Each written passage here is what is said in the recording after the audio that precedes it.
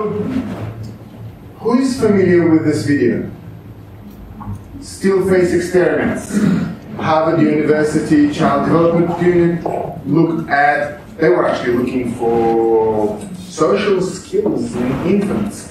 But what they stumbled upon ended up, for us, people who work with couples, godsend. Because I think culturally, we really buy into this idea that we're independent individuals in charge of our own emotions. Culturally, not biologically. We are not wired independent. And if you consider, compared to other animals, like any other species, how long do we end up bonded with our children?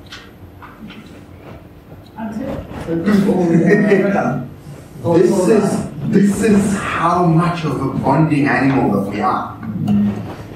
We are incredibly bonded. And I guess I want to see how that and act come together. And if you want to know more about the bonds, you would go to Sue Johnson. Who you heard of Dr. Sue Johnson? Love Sense, her latest one, highly recommended. What an awesome book. Hold Me Tight. If you have couples who you may not see again, get them to read that book. They might not see you. If they do this book together, the book has exercises, Hold Me Tight. Very useful. We've actually got research that shows couples that read that book do better than couples that read another book. So, Sue Johnson. And if you want to, like, blogs not connect with John Gottman's stuff, because it's a tick kind of list of do this, and we are great at just do this. Okay. How does it integrate with that? So first, I would like us to have a look at our biological wiring. I show this to clients. I preface it by saying, I'm going to show you a child because I can't show you experimental conditions on an adult. You know, at certain, if you've been on this planet long enough, you've been hurt. You've been betrayed, abandoned. You have raw spots, areas that you guard. I can't show you what it's like to just have the biological wiring. I also preface it by saying, this is very clear. Mom looks after the baby. The roles are very clear. Adults take turns and they miss each other. Importantly, this baby doesn't have language developed yet. She doesn't have, concrete operations, like pre-concrete operations. What that means, so grown-ups, our logic will get in the way of connection and bond. And a lot of the stuff that you will find that ACT does is get past the language. Say, for example, I invited you to do a warm-up exercise to get connection going, past the logic and past the language. Now, and I will try to translate this to adults. They're working to coordinate their emotions and their intentions, what they want to do in the world. And that's really what the baby is used to. And then we ask the mother to not respond to the baby. The baby very quickly picks up on this. And then she uses all of her ability. And notice the very first thing the baby did was to withdraw. She went away. And she waits for mom to reconnect. You will see adults do that as well. I'm going to the soul. And the way it's supposed to work, the other person goes, are you all right? And our bond is reestablished. This is what it's about. The thing is, notice how lame my language is around this. I mean, so we have the survival response, right? Life or death. Very sexy language, very kind of catchy. Culturally, we love the whole jungle idea. The fittest, the strongest. Darwin didn't say it. Doesn't matter. We like it. Fear of death. We totally get fear of death. Need to survive. Afraid of dying. We get that culturally. Once you start talking about bonding, so we're bonding animal. Yes, we have the need birth. So first thing we do is we gaze for the face to imprint. People don't know this. So I'm afraid of dying if I need to survive. What am I afraid of if I need to bond? I don't know. we don't have a good language about this, abandonment, loneliness, rejection. No, not really. I don't have to be abandoned to freak out. And couples I see freak out. They're still in the same house. They're not abandoned, they're not rejected. But they freak out and their heart rates will go.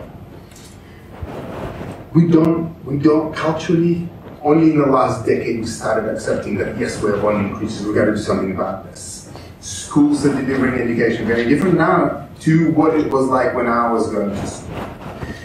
And Sue Johnson is now accepted as a fully-fledged therapist, researcher and leader of thought. In the past, people would walk out on her when she got on stage. She was not cool. So I don't have very good language to speak to you about this right now. Suffice it to say that fear of death. So I would die or risk my life to protect my brothers. And it's not necessarily just to remain with my loved ones, but to say prevent a piece of information leaking out that would have that bond come under a threat. I would die protecting that. In other words, this isn't just another thing. It's as powerful as our need to survive and fear of death. Is as powerful. Sometimes the fear of threat to bonds is more powerful than our fear of death. We will panic just with normal survival kind of existential panic where that bond comes under a threat. So let's see how the baby copes with this. So this is them synchronizing. I'm going to stop pausing it now. When adults bond, their brain activity will mirror each other. It's beautiful. We are wired to bond with each other. Mom stops responding, and the baby recognizes it straight away. She withdraws. Adults will do that too. She waits. She checks in with the mom. Did it work? No, it didn't work. She gets cute. And it didn't work, so she gets curious. Mom, look over there. Adults do both. We get cute. We go, look, did you see the new gadget I bought? And notice it starts being distressing. And your grown-ups, your adults won't know why. They'll just go, oh. She starts to misbehave. She's screaming. I don't know if you can hear this. And adults will start to misbehave. We can't contain it. And except adults misbehave in more costly ways. Drunk and smash our car into a pole. But she can no longer contain it. She falls apart. She can no longer be with this.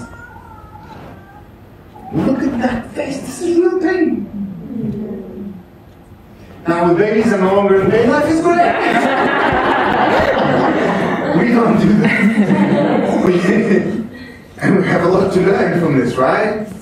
We go on hurting. I can't believe you did this to me. Why? Is there something wrong with me? Is there something wrong with you? Are you always going to keep doing this to me? Right? Adults, our logic gets in the way and we go on. I'm like, this gorgeous baby. In other words, I was hoping that where we start with this is that there's going to be pain. You're going to work with a couple, pain is going to show up. A lot of that pain is from disconnect.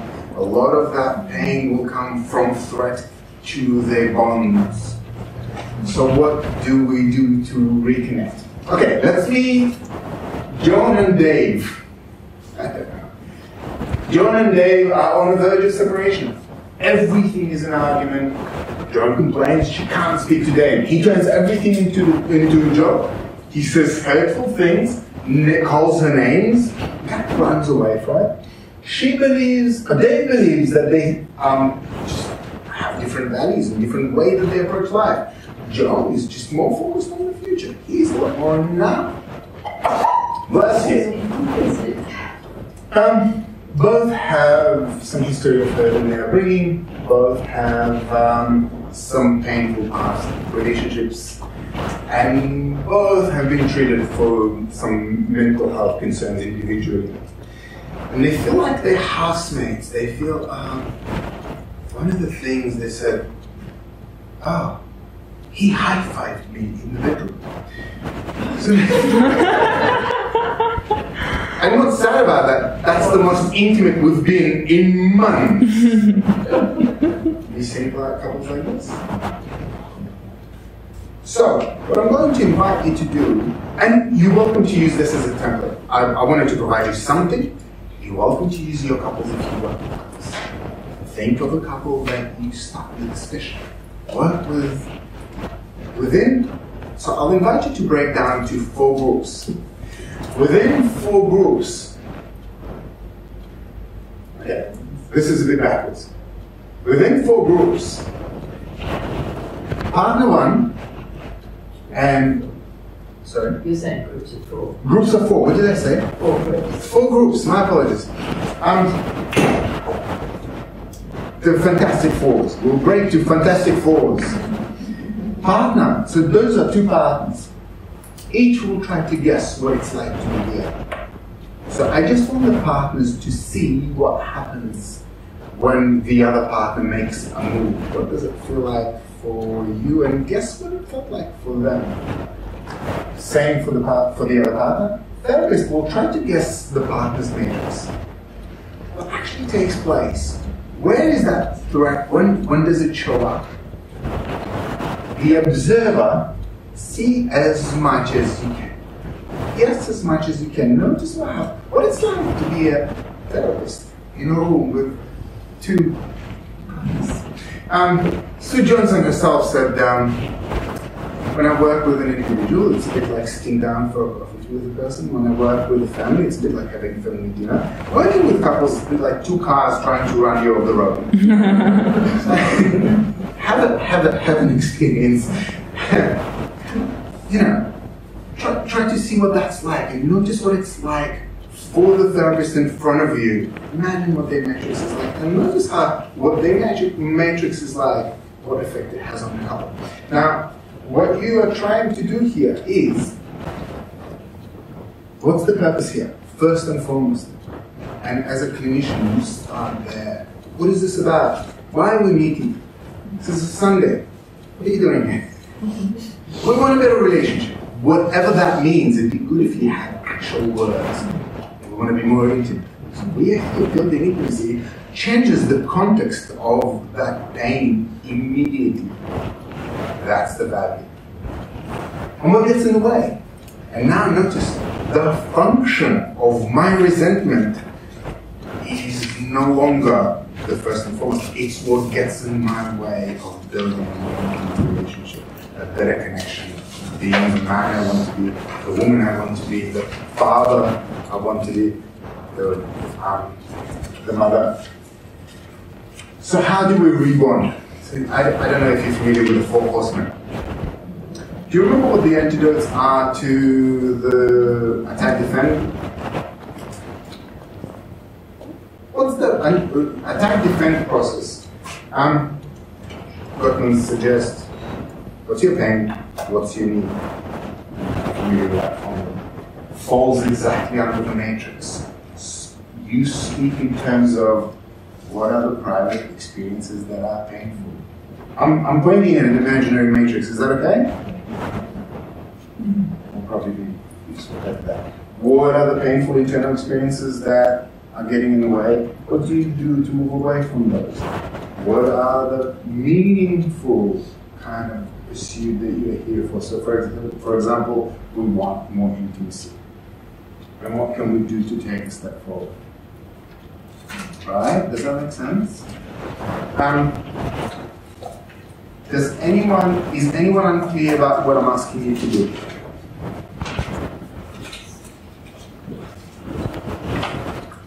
So, thank you. In terms of our work with clients, what I was hoping that you had a chance to experience, your couples will come to you in sometimes a lot of pain.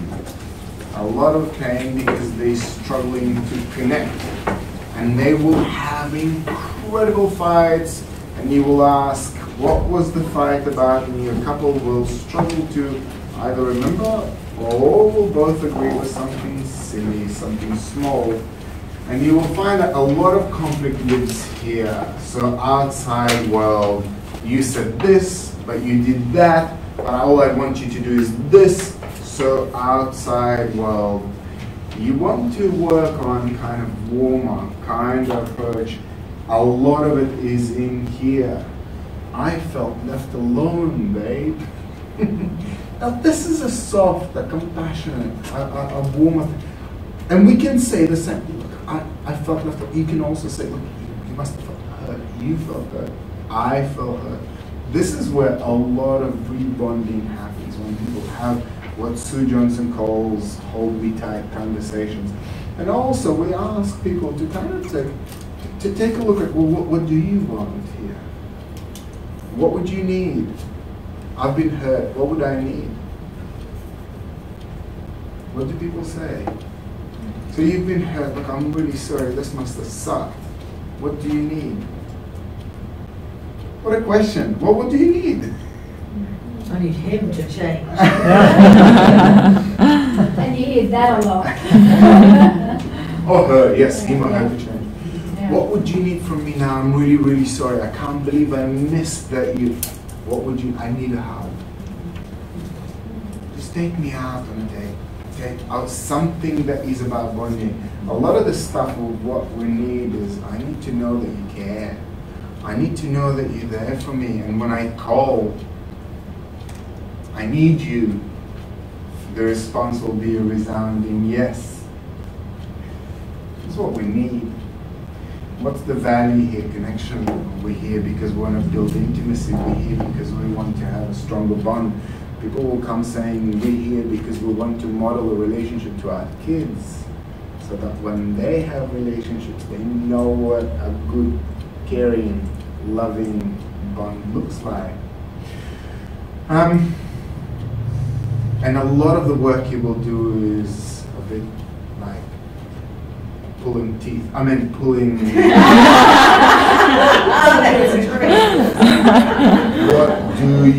What does it feel? And what was it? What was it about for you? So the chip in the dish, why did it hurt so bad? And then a lot more warmer, kinder responses come through. Sad rather than frustrated, resentful, and angry. Hurt.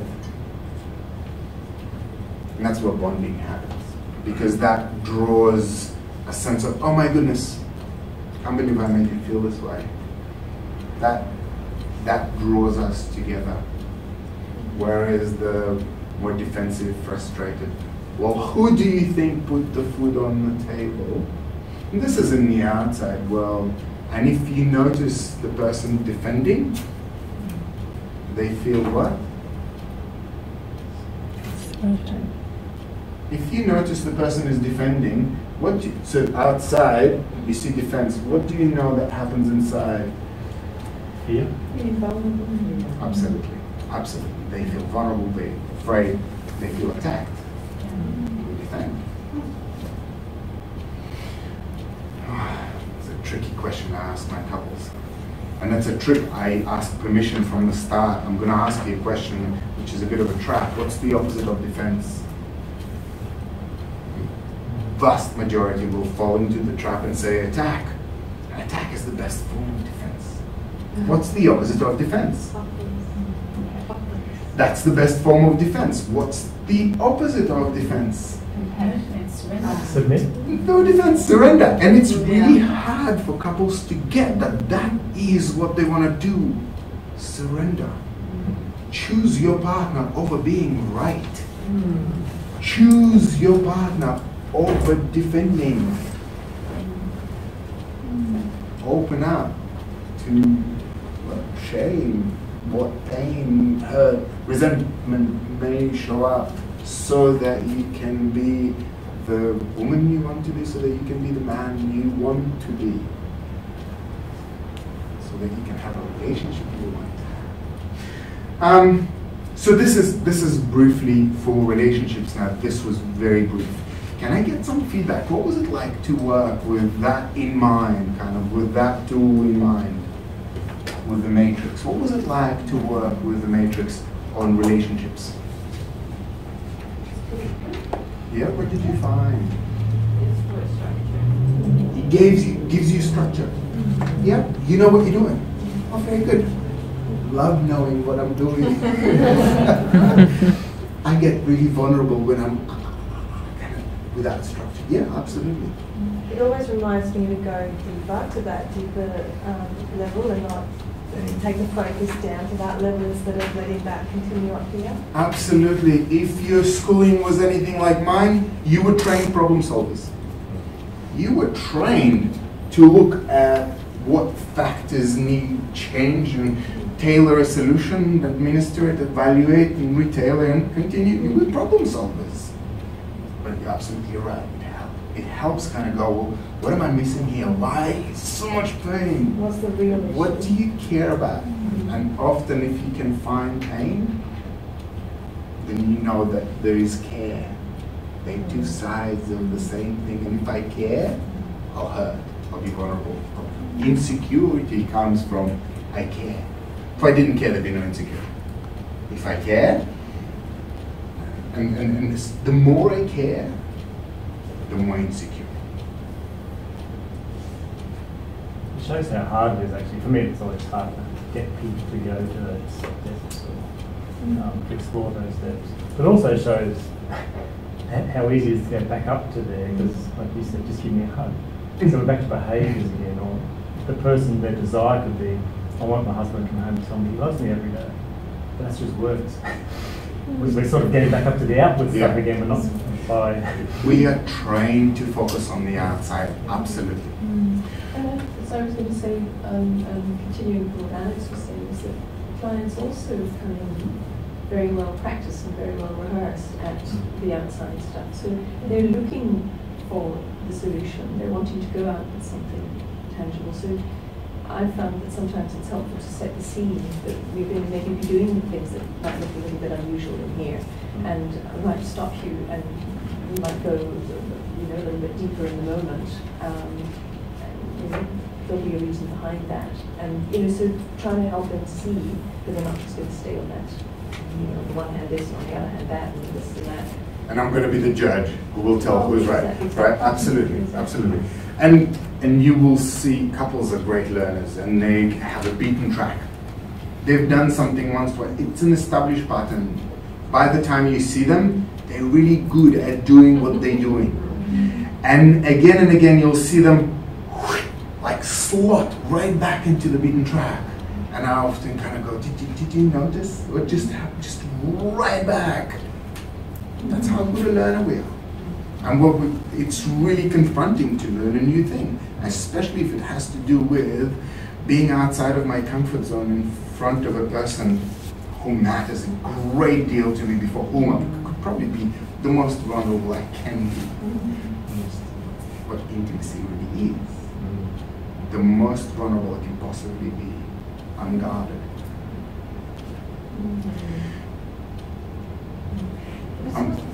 Just another point, was also interesting in our group when I was trying to work towards an action, it became maybe not real clear, but it became obvious that there was some issues around commitment to the relationship. And that's interesting in terms of the short time frame, how that revealed itself by not being able to commit to an action. And things get in the way. Yeah, but it did make me wonder then if the person already disengaged from the relationship. Yeah. And if you ask that person, the kind of person they want to be, they would talk to you about faithful, dependable, reliable, they'd be there. No one wants to be the guy who ran away or the girl who disengaged. What got in the way? Why? What's so scary? Things get in the way. Whatever that is. Why is it scary to commit? Yeah. What goes here? What gets in the way?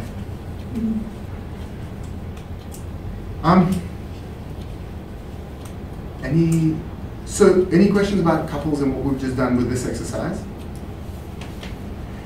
I would like to have a bit of time, 7 minutes to be exact, for any questions in terms of ACT. I was hoping that what we got here to do is what we've been doing. You come here to learn, you come here to get a skill to help your clients change. Did it feel like what we've been doing here was a move toward that direction?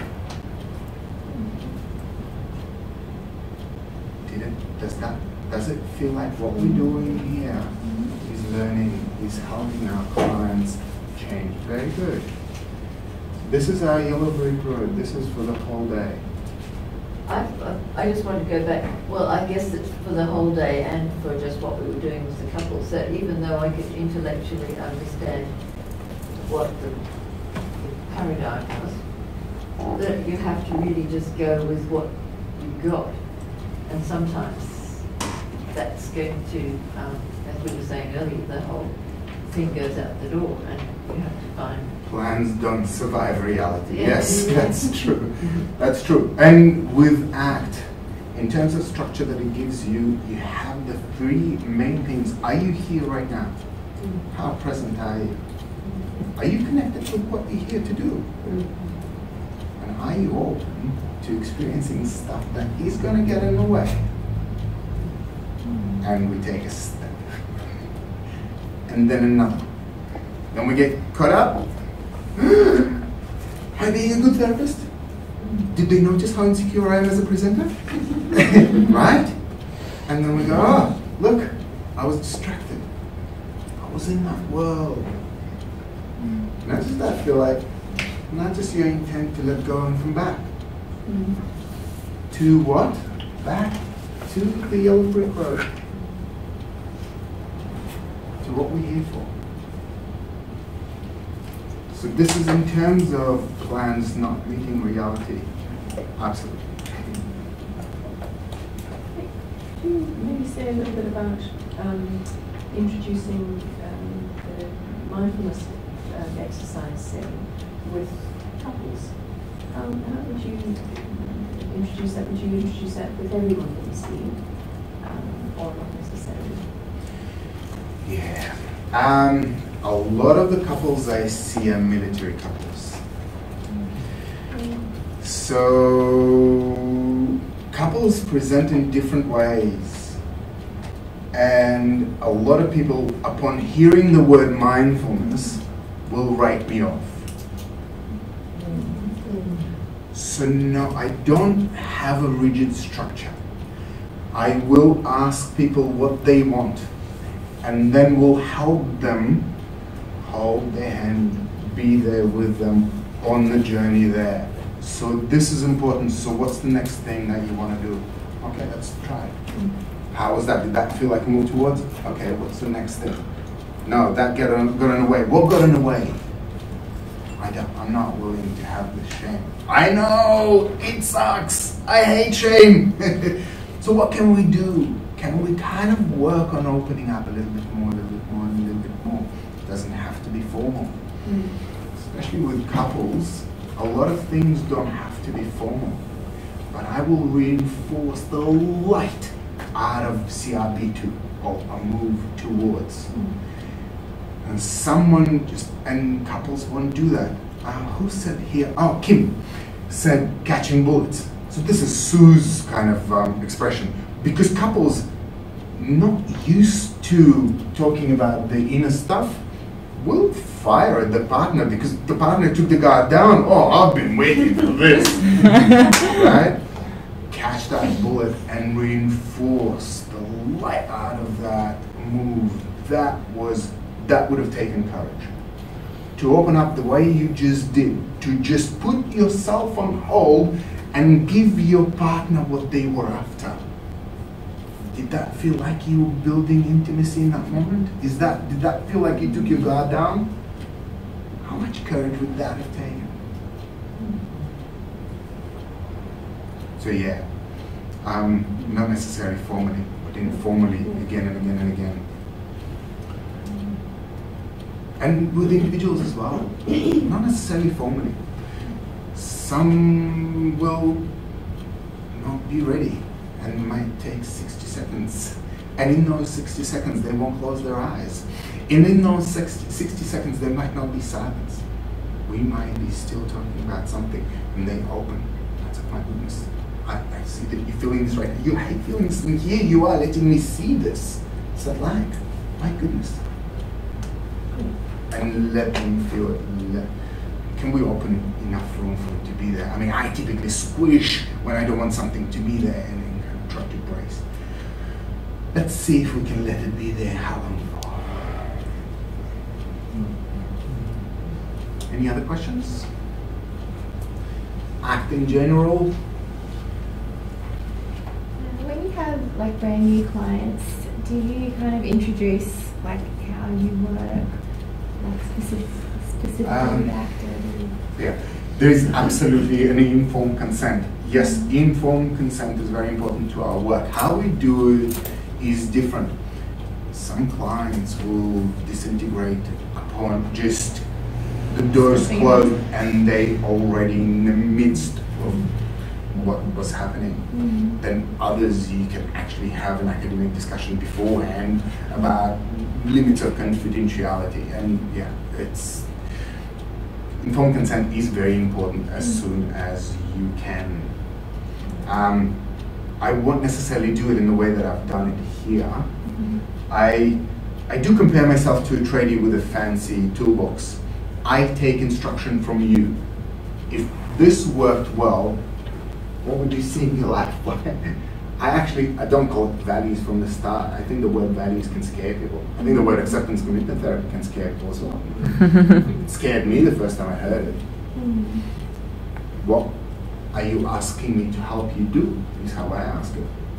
I don't get to barge into your life. I'm not arrogant enough to assume I know how to do your life better than you do. So I take instruction from you. What would you hope that I help you with, and how would you know that we've succeeded? Or would you see yourself as a dad more of something, or as a partner more of something, or as a worker, student, whatever it is that they give? Does that answer your question? Any other questions? Guys, thank you so much. It's a humbling experience to have a group of people be so kind to me and so engaged throughout the Sunday. I really appreciate it. You trusted me to come and stand before you. You put your Sunday on hold, your lives on hold, and you traveled here. And I want to thank you. Thank you. Thank you.